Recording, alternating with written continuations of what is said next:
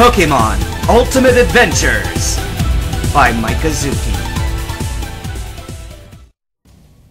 Ketchum may not be very strong, but Skyrender sees great potential in him. That's why he doesn't want to eliminate him. He's daring Ketchum to get stronger, and that sort of challenge makes him indirectly promise that he'll put up a better fight in the future. Twin Dreamer crossed his arms. Skyrender has great respect for the kid. Maybe Sky respects you enough not to finish you off right now, but I don't! I say we crush the kid! G.I. Jolt cracked his knuckles and approached Ash. Ugh! He exclaimed when Pikachu sprung up and skull bashed him on the face, causing him to stumble backward a few steps. Huh? Pikachu? Ash looked at his Pokemon. Pikachu! Said Pikachu. No, I didn't exactly forget about you. Well, yeah, I did. Ash looked down. Huh, the mouse packs quite a punch there, doesn't he? G.I. Jolt rubbed his cheek. Although not enough! Yeah!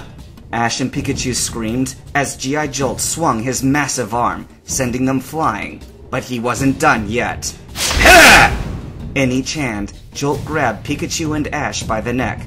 Unfortunately for you, you won't even live to see Sky again, because I'm gonna crush you both right here! He shouted, tightening his grip. Good thing I wear gloves, because this is gonna be really messy! Oh no, you don't! Double Edge! A voice called. Starmie flew and slammed the back of Jolt's head. Ah! G.I. Jolt dropped Ash and Pikachu. Starmie! Hydro Pump! Mega Punch, Geodude! Bind him, Onix! Fury Swipe, Scyther! What? Scyther? Ash exclaimed as the 5 Pokemon dashed at Jolt. No you don't! Hurrah! Armageddon Fist! G.I. Jolt swung his fist at the attackers. Electricity gathered around his fist, and it sounded like thunder had crashed as the explosive power in his fist shattered Starmie's jewel, Scyther's right blade, and sent Onix and Geodude to pieces. If Scyther's here, that means that... Tracy! Cavalry has arrived! Tracy gave him a thumbs up. This is even better than a party! Anti-Arctic jumped from the trees. It's our turn to fight, Twin Dreamer grinned. Finally, I was getting bored. Goth got up and raised the scythe. You think so? Ash smiled. If Tracy's here, then that means the rest of the backup. It's been so long since I've said this. Solar Beam! Hydro Pump! Fire Spin! Sky Attack! From the air, Charizard opened his mouth and blasted the fire. Squirtle withdrew into his shell and spun through the air, firing water. From the bulb of his back, Bulbasaur fired a powerful beam. At high speed, Pidgeot swooped from the air and slammed into Twin Dreamer, knocking him out of the air. However, even this powerful round of attacks wasn't enough to bring down the fiends. All of them just got right back up.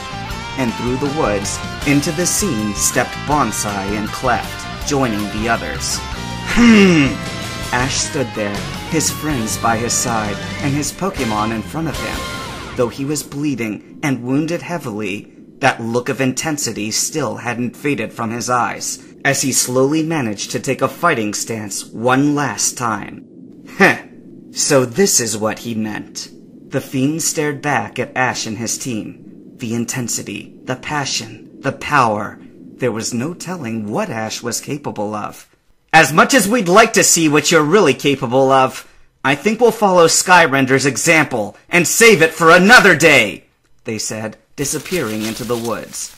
Remember, Ketchum, get stronger and become a worthy adversary! Ash sighed and collapsed, exhausted. Ash! Misty ran forward to see if he was okay.